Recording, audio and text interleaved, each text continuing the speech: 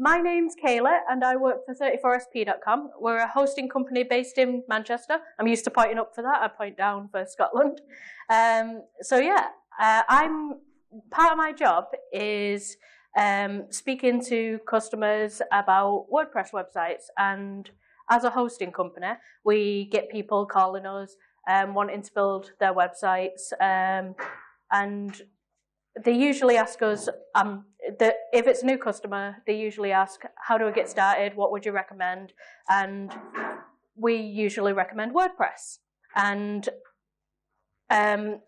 when we get people set up with WordPress, the first time they log into the dashboard, sometimes they can look at it and just be a bit overwhelmed. Happens quite often, but part of my job is reassuring them, walking them through the WordPress dashboard, and hopefully getting them to stick with it long enough so that they see that it is awesome and that it's not quite as daunting as it appears to be.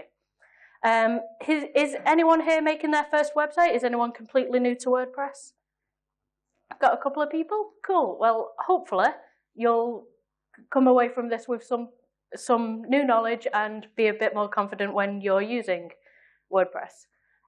Because this is a workshop instead of just a talk, because I usually give this as a talk, I'm going to be taking little pauses between sections to maybe take some questions, come down, help people.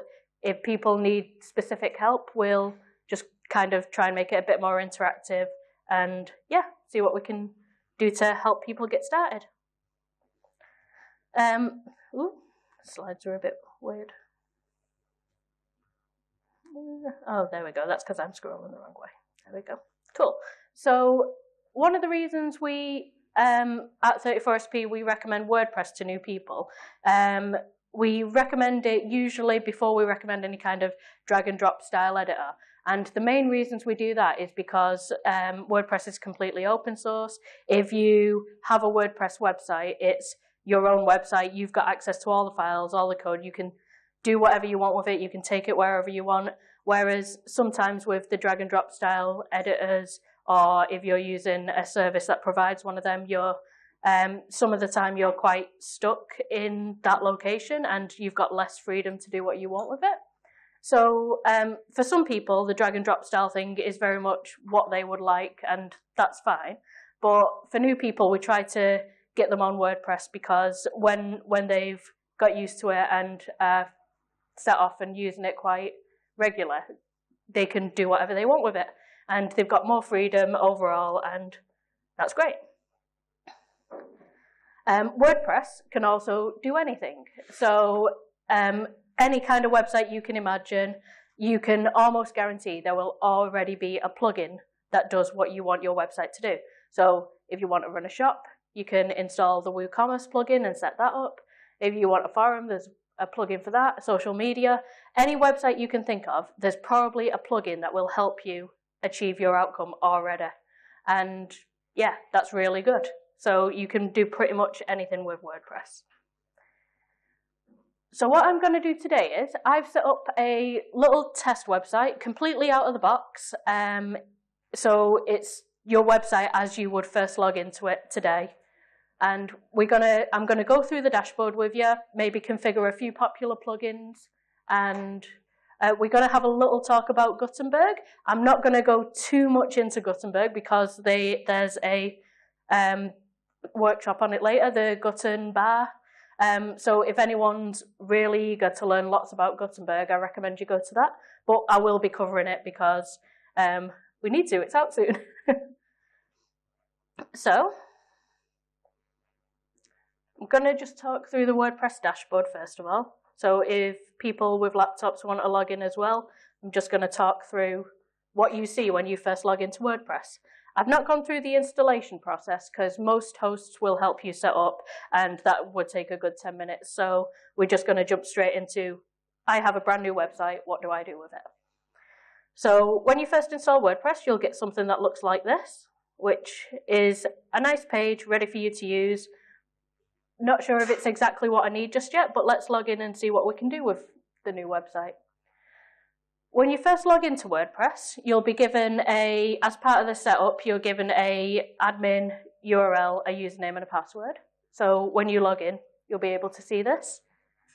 And as soon as you log in, there's all these different options. And if you're brand new to WordPress, you might not quite know where to get started. So I'm just going to talk through a few of the sections. So this is your main dashboard page. Any little bits of information you can find here. It's not too useful in terms of actually doing stuff for your website, but you can find out about WordPress events. You can find recent comments and post counts, and there's a little prompt for Gutenberg at the moment at the top.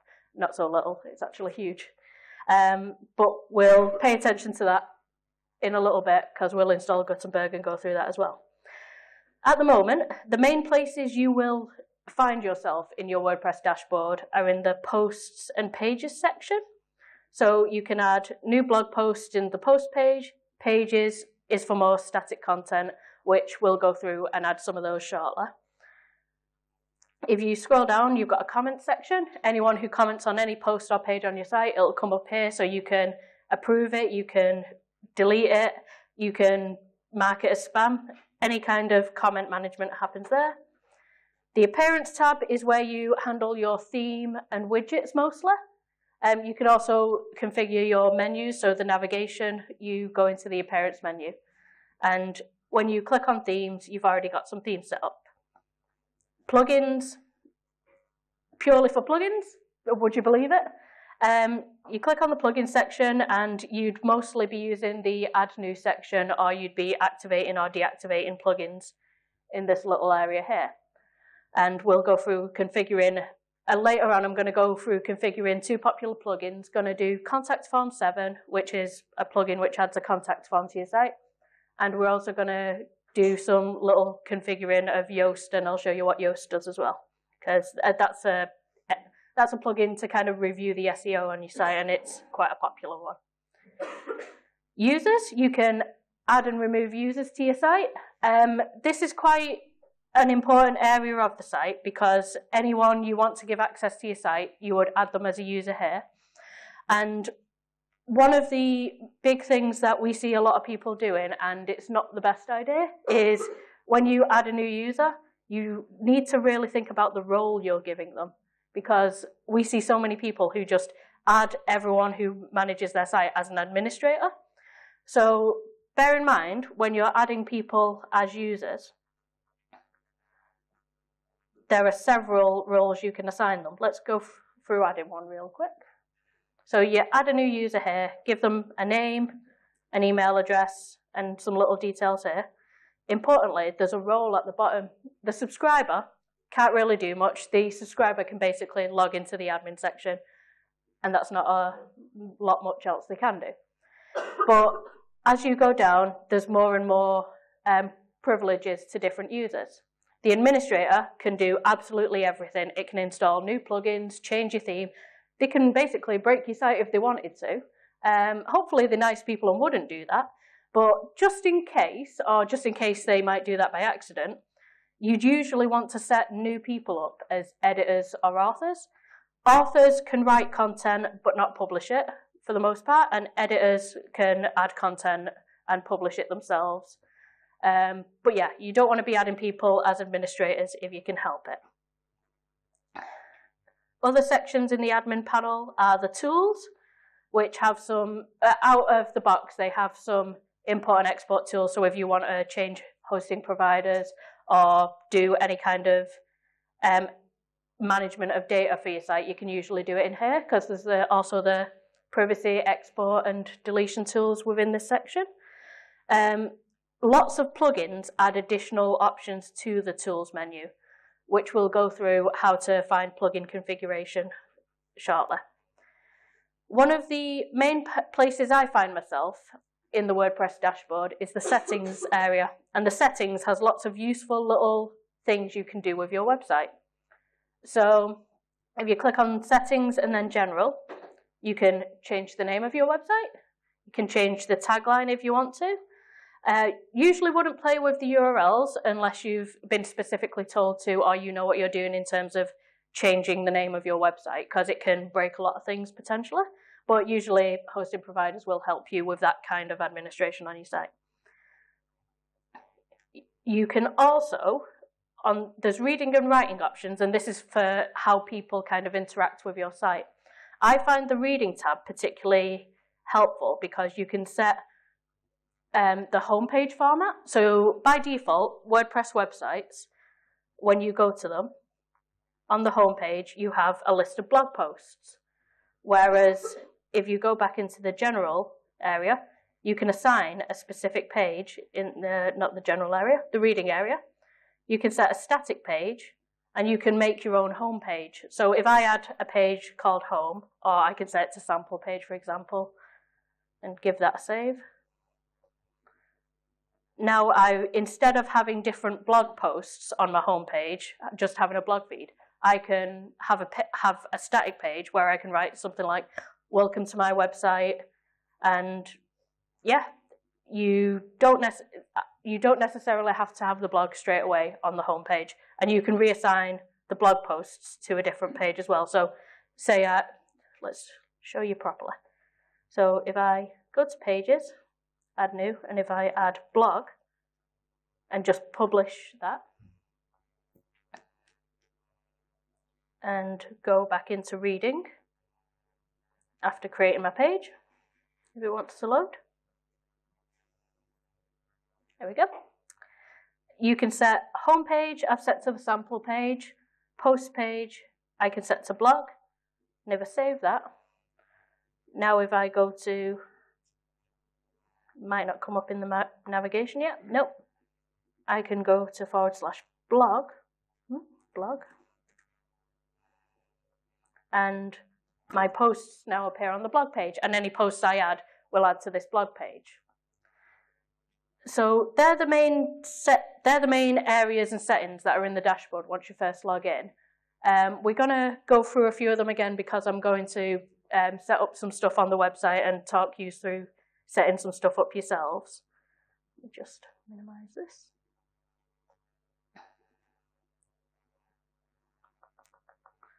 Cool. So that's kind of the first introduction of just what each of these sections does. Because it's a workshop, I'm going to try and take a break between little sections. Does anyone have is there anything to do with the actual dashboard and finding things that you're not too sure about? All good? Oh, yeah. I'm using my daughter's laptop. It's absolutely massive. This is my first time using it. I have my own blog which I'm used to using on my computer. Okay. I'm trying to catch up with you, but I actually have a question about my welcome page and my blog. Okay, cool. But I haven't quite got the words to ask you yet. That's okay. So it is in this sort of section. That's okay, because if you're not ready with a question about the specific section straight away, at the end I'm going to come down and have a proper chat with you. So, yeah. I have a question, because you mentioned like breaking the site. Yeah. What are things that I shouldn't do to make sure I don't break my site? That was specifically in terms of users. Basically, if you go to the users section in your site for that and just list all users, say you've got a web designer or developer or someone on the site who doesn't necessarily, a developer not so much because they might want to change the theme on your site, but if there's someone who logs in and their job is to, their job is to just add content, just make sure that their roles are not set to administrator, basically, because something else that could happen is, say you've got like 5 administrators and one of them has an insecure password, their account could be compromised and suddenly someone else can log in as an administrator. So it's just really important that you set your roles for your users appropriately. We'll go through other ways sites can break in plugins and things like that, but it's mostly fine. We're going to go through selecting plugins that are usually more reliable and the kind of things to look out for. But yeah, don't worry, your site shouldn't break. Right, what we're going to do now is, can't click back this. We're going to go through changing the theme on your site. WordPress has a ton of themes that you can choose from. and I'll just show you how to install a theme and change a few settings on it. Different themes will have various ways of doing this. Most of the time, themes come with documentation on their website. So we'll just add one as an example.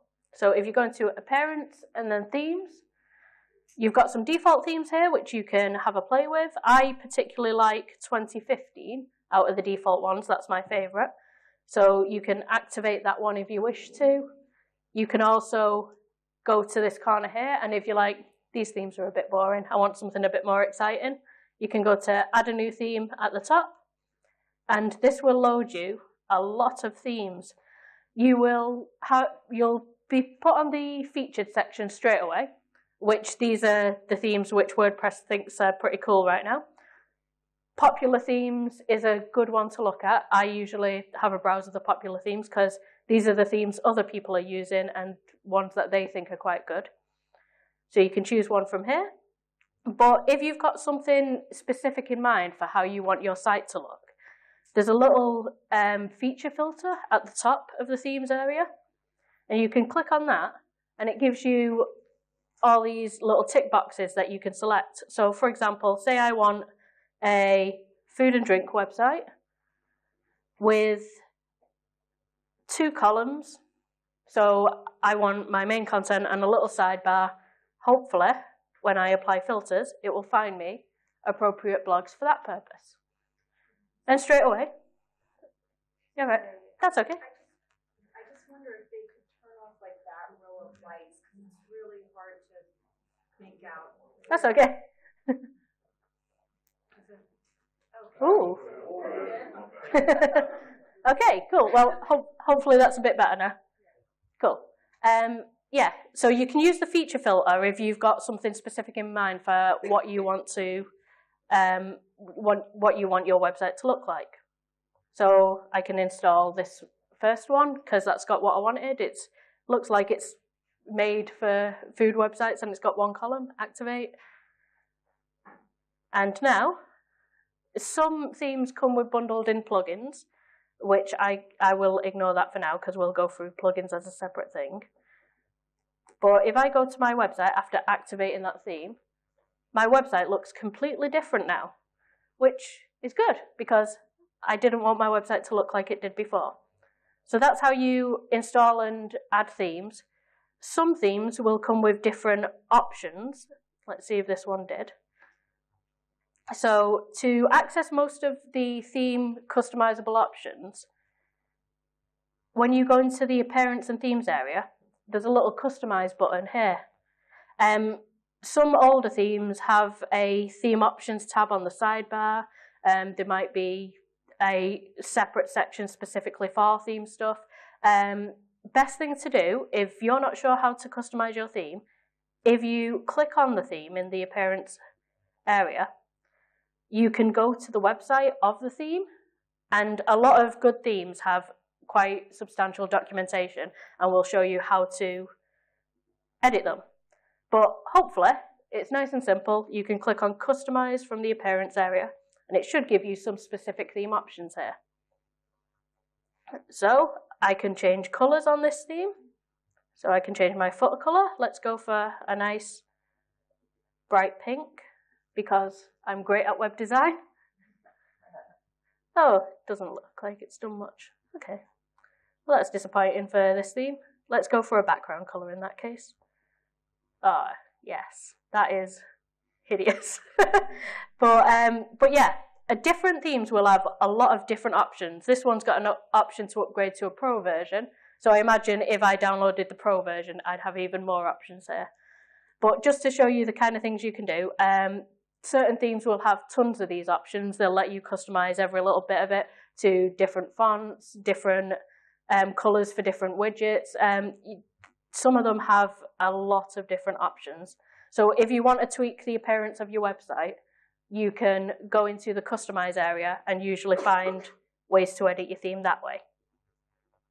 I think that's it for the basic theme stuff. Is anyone not sure about anything to do with adding themes or configuring them at all? How come Yeah. And then you look at the webpage after you install it, like those image boxes aren't there, and like Yeah. I had a hard time, like I ended up installing a plugin to do like more drag and drop because I didn't know how to like use a theme to make it look like it said it was gonna look. Yeah, that is a very good question, because a lot of the themes don't actually look like what they do in the preview image, which can be super frustrating. That's when I usually go to the documentation on their website, because the vast majority of themes I've come across, if they, for example, this one that I've added, from the preview image, it looks like it's got some sort of slider. I couldn't find any slider option. Let's see if we go to the website. It should tell us how to add one somewhere. Support theme documentation right there. And we can find the theme documentation for Fudica. It was Fudica Lite I was on because it wasn't paid for one. It was in the preview image. Usually it's because it's just sadly not obvious. But a lot of themes are really good like this, and we'll have the documentation for it. Yeah? Sorry, all of these different themes, Mm-hmm. you click on one, it takes you to a website. Yeah. For that particular thing. Yeah. Is that website owned by WordPress? The website won't be owned by WordPress. No, it will be owned by the theme provider. When you submit a theme to the WordPress repository, it asks you to provide a website for documentation. So yeah, it will link you to that company's website or that developer, whoever made the theme. But it's not actually a WordPress. It's not actually a website that WordPress.org have made themselves or administer at all. So yeah, depending on the theme, it might not have the best documentation, but particularly in the popular section and towards the top, most of the themes people are downloading, they're downloading because they're quite good and usable. So if you see a theme that's potentially, maybe it's not got fantastic ratings. Oh, I've jumped over to Edinburgh there. How have I gone there? Go back to my website. So yeah, if you go to theme details, is there an option to display? Give me a sec. I'm just checking if themes actually. You don't have ratings. Oh, there we go. If you click on them when you're searching for a theme, so on this page, when you go to add a new theme, any theme you're looking at, you can click on and it'll have a rating. If a theme has maybe a 1 or 2 star rating, I'd imagine other people have probably struggled to make it look how they wanted. So that's something to bear in mind. But yeah, honestly, if you're not too sure how to use a theme, first point of call would be the website that it links to in your appearance section, because most people are nice and tell you how to use things.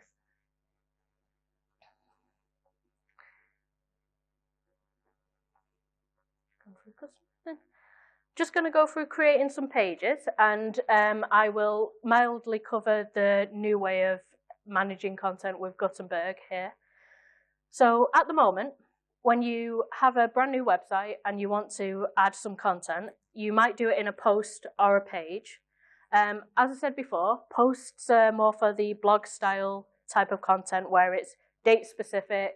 It will appear on the website in a feed format, so it'll scroll up as you add.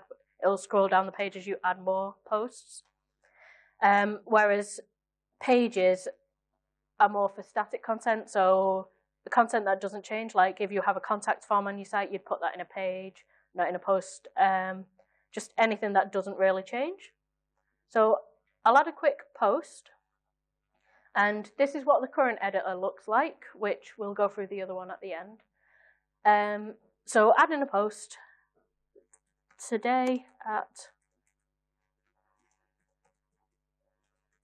WordCamp. So you can set a title there and then add some content here. And the current editor is quite similar to, I guess, if anyone's used Word before, you've got tools to do bold, italics. It's fairly straightforward, basic stuff. You can set different paragraph types. So if I want a heading here, that will change the type of font I'm using and make it in a big header. Then I can add a paragraph. And to the side, I've got some settings for my post. So you can set categories. So say you blog about multiple different things, and you can set a category. So I can add a category for WordCamps. I can add a category for food, because apparently I was making this a food blog, but I've just posted about WordCamps. My content is on point. So you can add categories. I recommend that you do add categories because you can, when people are browsing your site, they can browse between different categories if you give them the option, and it just makes it that bit more nice and readable. You can add tags as well, which function in a similar manner. So certain posts with certain tags will group together depending how you display them. So I'd probably put this in a similar way to my categories. You can also set a featured image, which what you do here is you click on this and upload an image to the site. And the featured image is usually something theme specific, which depending on the theme, it will display it in a nice kind of glorious way. I'll show you what I mean. Let's get a nice picture of a puppy. There we go, that one's cute. I don't recommend taking random images off websites, really. But I'll get rid of this website shortly. Don't judge me. So I can click on featured image, set featured image. Now if I go back to the top, I can preview this post and see how it looks. And there we go. You can see that the featured image comes above the title of my page there because it's the featured one. It's not actually part of the content. Depending on the theme, it might display that in a big banner at the top. It might do it at the side. Different themes will display featured images in different ways. So you can set those per theme as well, which is quite nice. I'll publish that for now. And now my post is live on my site. You can also change on the status area here. You can also choose when a post can go out. You can set as a draft. So if I go here, I can change this to go out tomorrow at 10 if I wanted. So you can choose when content's published. Say you have a lot of date-specific content, you can get it all written up and then WordPress can take care of posting it when you actually need it. And now if I go back to my website, because my theme has this already built into it. Let me start again. The sidebar has now added my categories and it's got an archive because I did a post at November. I might not specifically want some of this content, so I'm going to just have a quick talk about widgets as well. So if I go back into my appearance area, there's a widget section as well. And widgets are little blocks of content which go in the sidebar of your website. Depending on the theme, again, a lot of where stuff appears depends on your specific theme. So for my theme, which I've chosen, in the widgets area, I've got these sections to the side which are different areas for different widgets to appear. So, like we saw, let me open another tab with this. There we go. So, my sidebar at the moment has a search widget at the very top, recent posts, recent comments, and archives. I'm going to get rid of the archives because I don't want them there, so I can just click archives in my widget area and delete that there. I'm going to change my search bar to be in the footer. I don't know why, but I can. This doesn't have a save button. The widgets area automatically saves these changes that you make. So if I just refresh this page, you'll see that my search bar that was here has gone. There's one at the top as well. But now I have search in my footer. So you can customize the location of content using widgets, and different plugins will add different widgets. So you might want a widget to show something like an Instagram feed. There's a plugin for that. So you can install that plugin and then choose where some Instagram pictures would go, for example. And that's how the widgets work. Go over to creating pages because I got a little sidetracked. When you add a page, very similar to when we added the blog post, it's exactly the same kind of information in terms of you can set a title, you've got your little word-like editor here where you can add the content that you want to.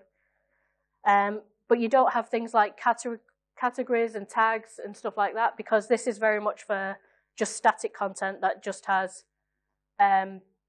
information that doesn't really need that kind of stuff. So if I add a page for contact, I can add some contact details here. And publish a page, and people can go to that page and have that information. I'm going to just go into menus because at the moment I've added these different pages, these different posts. I don't know how people are going to find them because they don't have any kind of navigation or anything too useful for getting around my site at the moment.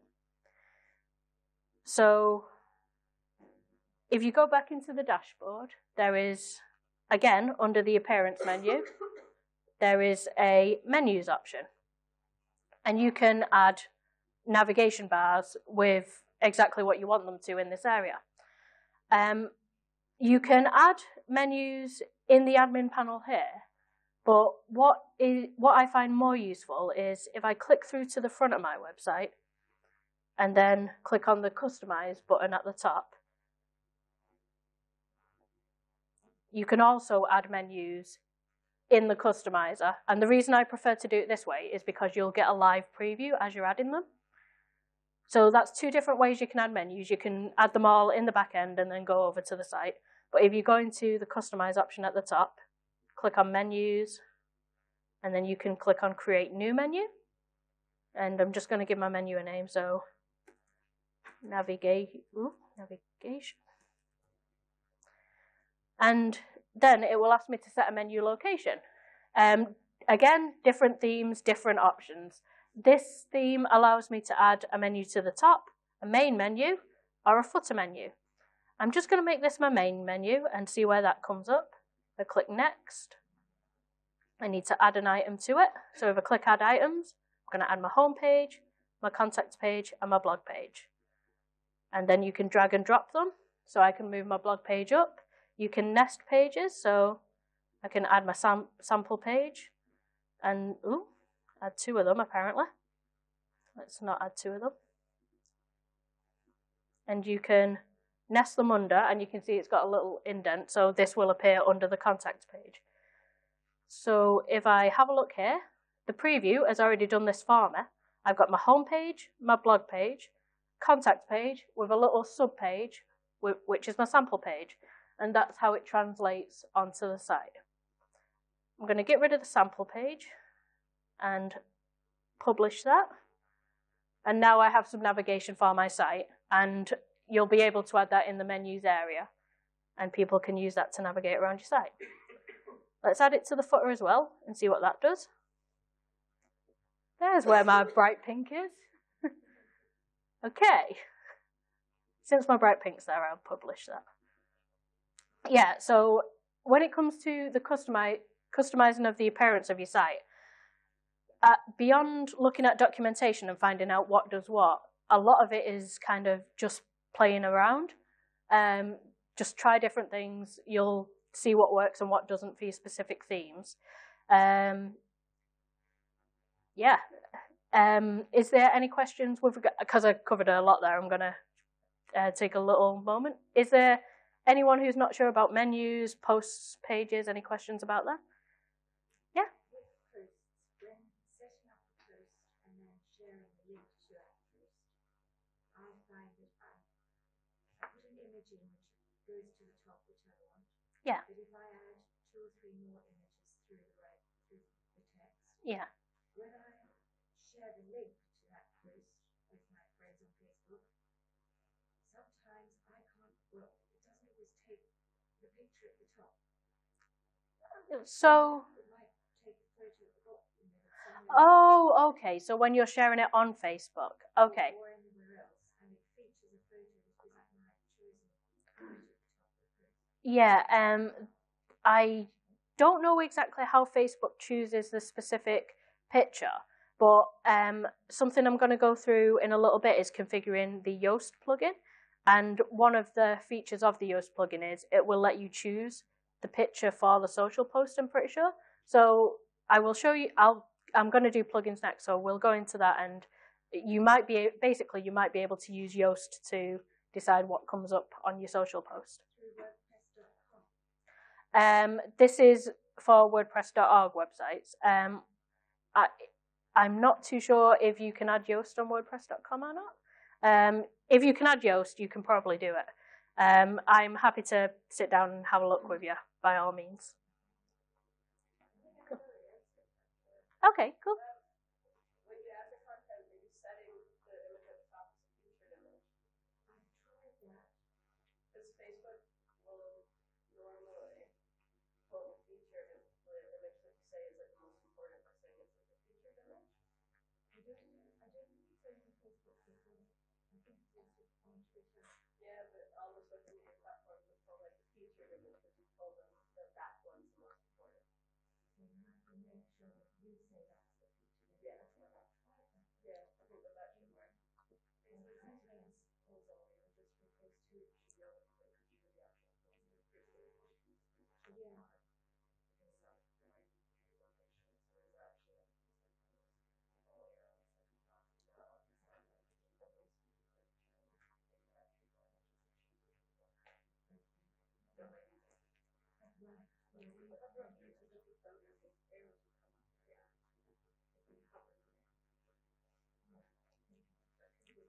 Cool. Yeah.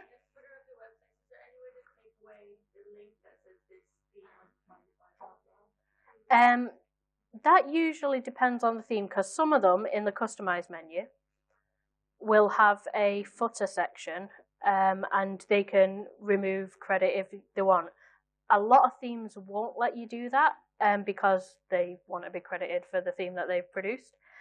You could be cheeky and maybe edit it in the code so it doesn't appear, but I wouldn't necessarily recommend it, because basically if the theme wants crediting, they've done the work and it's a free theme. The general kind of attitude is that they deserve the credit for the work they've done. But some themes will let you remove the credit if you don't want it there. That will be in the customize menu if they're okay with it. No, that's okay. There's plenty of people who don't necessarily want this random link to another site at the footer, so yeah. Because I've realised that it's 1:45, I'm going to quickly go through Gutenberg and how it differs, and then we're going to configure Yoast, and then I'll come down and we'll see what we can do. I think the fire alarm's going to go off somewhere during the session, and we'll just give it a minute and carry on. Right, so currently when you go to add a post or page, as I mentioned, this is how it looks. You can add your title, and it looks very much like Microsoft Word in a way. It's something that you're quite familiar with for the most part, and you can add content and use this bar to do it. That's all changing.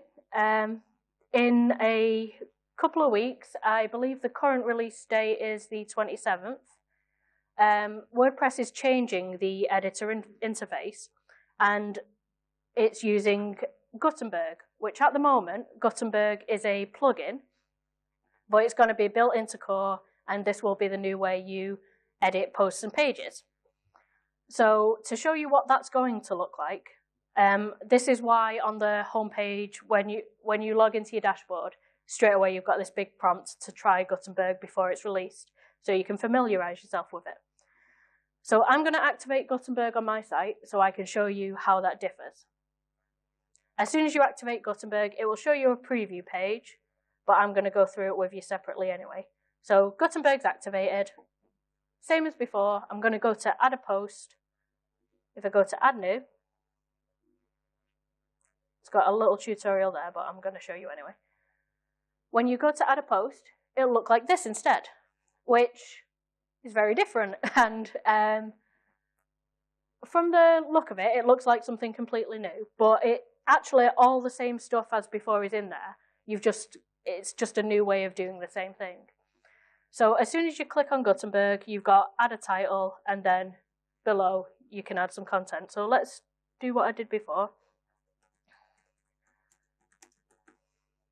I've set my title. If I click down below, I can add a paragraph of text.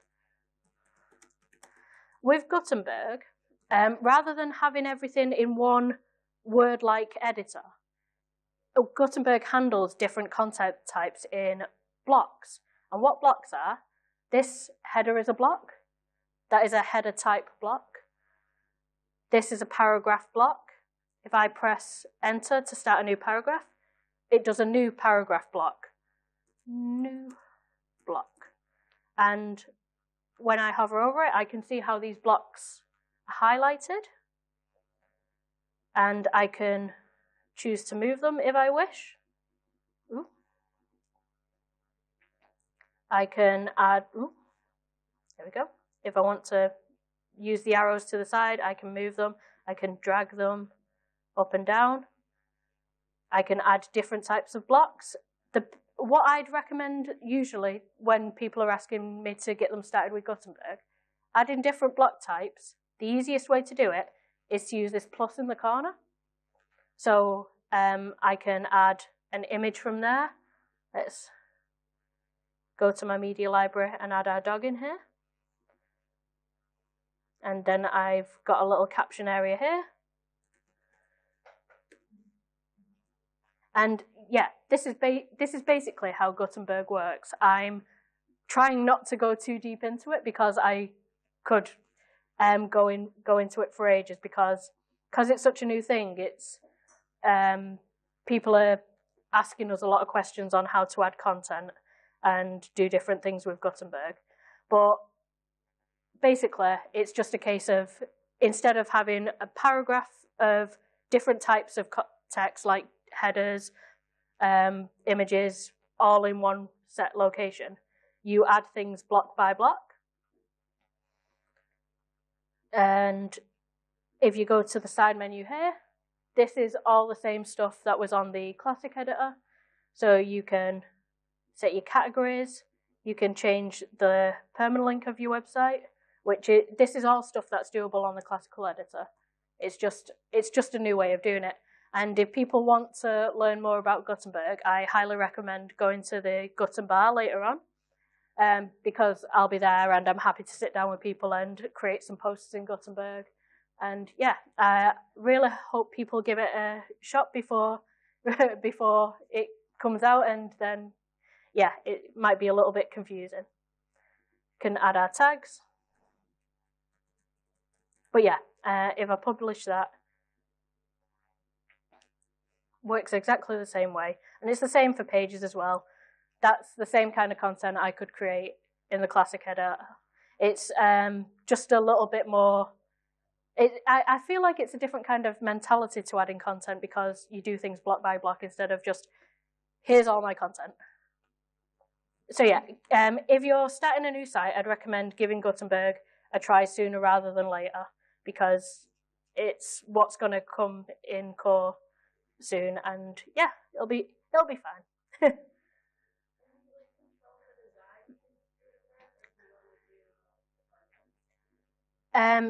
It's not so much a design tool as more of a content adding tool. You can you don't think of it as something that kind of changes the overall appearance of your site. You can have different looking pages, like you can set cover images for pages depending on how your theme looks. But I tell people mostly to think of this as just the same way you add a blog post. If you want to edit the way the site looks, it's always going to be something more to do with the theme and choices you make in the appearance section. But yeah, if anyone's unsure about Gutenberg, the Guten bar later on should be really helpful. Okay, I'm going to quickly add a plugin before the fire alarm goes off. That's kind of my dun dun dun. So adding a plugin, go to the plugins menu, add new plugin, and I'm going to install the popular plugin Yoast SEO. And what Yoast does is, it's basically kind of like a review plugin for your content, which I'll show you what I mean in a second. So I've searched for Yoast, installed it, clicked activate, and that's installing Yoast on my site now. And hopefully it'll refresh.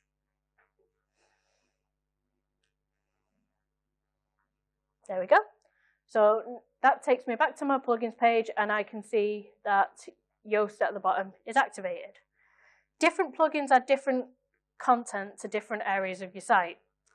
So when you install a plugin, it can be really unclear what's actually changed. Luckily, similar to with the theme, if you go to the plugins area and click on the view details, this gives you the plugins page on the WordPress repository. So say you add a slider plugin and you're not sure how to use it, you can click on view details, and there's FAQ sections, screenshots sometimes are helpful, but you can also click on the plugin homepage, which will take you to the developer's homepage, and you can find documentation there, or you can go to the WordPress.org plugin page, and there's forums, and you can ask questions, and people will generally try to help you use the plugin. But yeah, if you're not sure how to use a plugin as soon as you install it, you can find that information there. I know what Yoast does, so I'm going to quickly show you. When I go to add a new post on my page, actually, let's leave Gutenberg on, because this is the way it's going to be. So I can create I'm very diverse on my content. So I can create a post about WordCamps.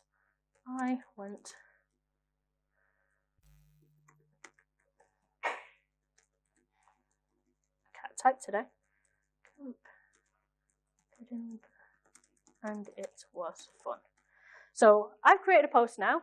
You might have noticed that below my post content now, I have this little Yoast SEO tab.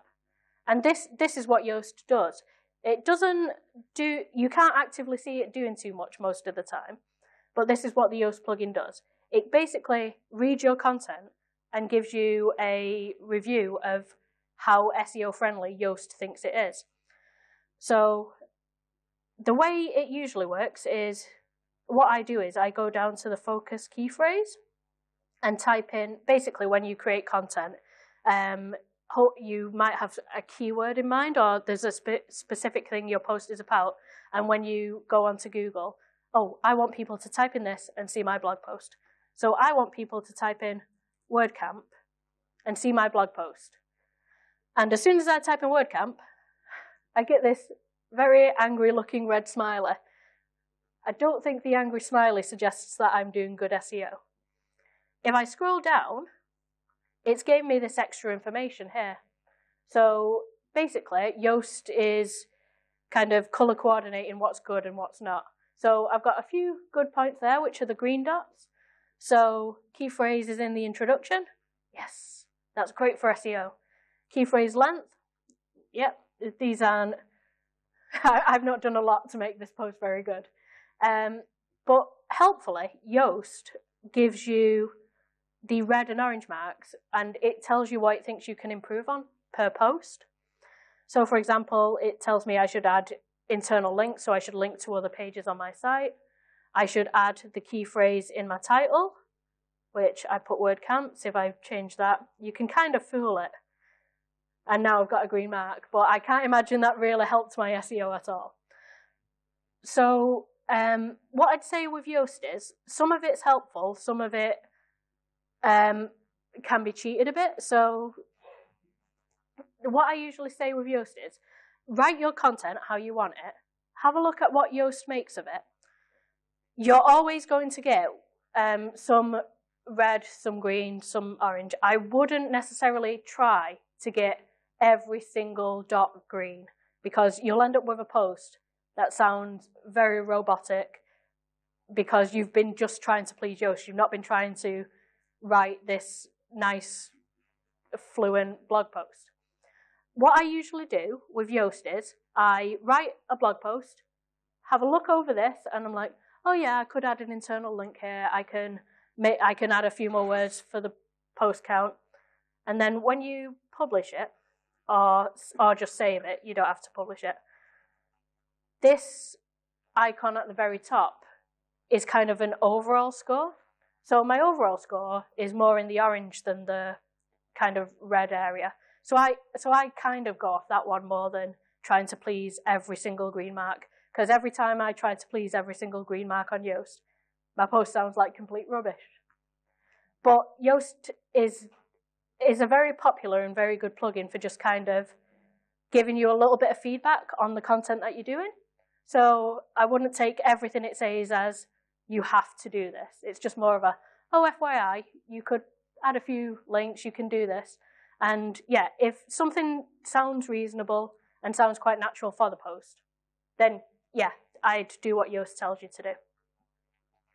And that's an example of adding a plugin and using it on your website. You can add plugins for contact forms, which fire alarm's about to go off any second, but let's give that a go.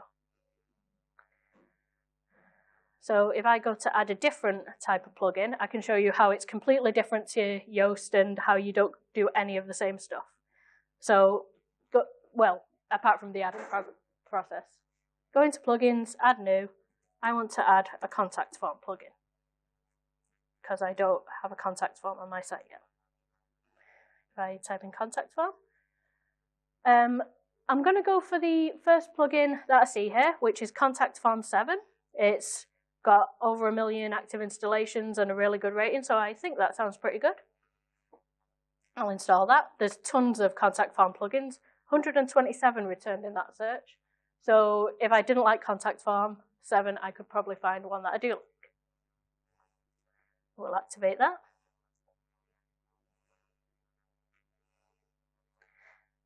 And again, I go to the plugin page and it doesn't look like a lot's really changed. I don't know what I expected. I want to add a contact form to my site and I notice this. There's contact in my sidebar now, so I can click on that. And this is what Contact Form 7 does. It basically allows you to create new contact forms here, or it gives you a very basic one out of the box. And it adds this little, each contact form has something called a shortcode assigned to it. So I can copy that. I can copy that shortcode, and if I go to a page, maybe the contact page that I created before, click on that. And this is how shortcodes work. A lot of plugins use shortcodes to allow you to place bits of content where you want them. So if I paste that in there, in my content, update that, hopefully when I preview, I might have a contact form. And I do. Yay. That's a good question. If you, by default, Contact Form 7 will send the email to the admin email on your website. So the one that's in the settings area. But you can change that. So if I go back into Contact, click on the contact form that I added to my website. There is a settings area. That's not the right one. Mail is the tab I'm after. And by default, it's set to use my email that I signed up to the website with. I can change that to whatever I want. So different contact forms you can put to different emails. Say you've got a contact form that should be going to